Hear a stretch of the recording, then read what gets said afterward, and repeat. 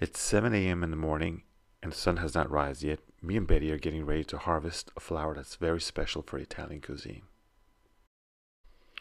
Let's discover how a couple of Milanese students have started a pioneeristic business. Rocco and Stefano, these are the names of our young entrepreneurs, bought some crocus bulbs last year. This is the scientific definition of the flower, and now they are harvesting their second batch. The flower we are talking about has been cultivated in several regions in Italy from a long time. Good morning. We are here, and this is a view of the town of Lavina, and we find ourselves at the field of our friends Rocco, Stefano, and there's Betty arriving at the saffron field. Good morning. Good morning. Bright and early. We are 20 minutes from the sea, close to Imperia, in Liguria. And this terrace that you see in front of the village of Lavina is cultivated by Stefano and Rocco. Hi. Hi. And they cultivate saffron. This is the marvelous spice that you can cook with and make amazing dishes. So, you see the doorbell, it's 8 o'clock in the morning. The church bells. Yeah, the sun is not up yet. And this is the perfect moment to pick up the saffron flowers because they're not open yet.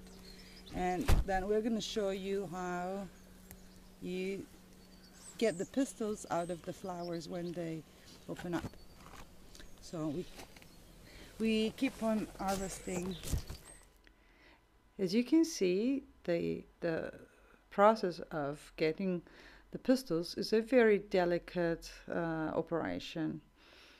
The yellow part that you see is the masculine part that you have to get rid of, you see? And instead, the orange one, the pistils are the one that we use for cooking. So you cut them, and here they are. I must say it's quite a magical show to see these beautiful purple flowers blossoming at this time of the year. You know, we are in November now, but actually this is exactly the right time for them to do so. So we're down by the river with Rocco and Stefano, and we're going to do a small little interview. Now, if the plant is called crocus, where does the name saffron derive from? It derives from the word asphalt, that is a Persian word, and it means yellow. Oh, excellent. How did you guys get involved in such a complex crop? Well, I study agriculture in Milano, and Stefano... I'm studying environmental and natural science. We love flowers, and it requires little fields and little storage. And we need to work only 1 month a year, really hard. Interesting. Now, is there specific requirements regarding soil, temperature? Saffron is a very adaptable plant. It can grow from the desert to the mountains up to 2,000 meters, but it requires a very well drained soil. No water, not too much water. Interesting. Now, how many flowers do you need to cultivate to get 1 kilo? For 1 kilo, we need to collect 200,000 flowers. That is really a lot. That's a lot. And the price of a kilo, roughly? It's around 20,000 euro each kilo. Okay, now another question. You guys, what is the ideal client that you guys are pointing towards? We want to sell to private clients and restaurants. Excellent, excellent. Now, is there a website where we can find some more information about what you guys are working on? We are working on it. Yeah. Okay, great, great. In so short time, we'll have it. Yeah. Let's move on now towards the process of the extraction of the pistils. See you later.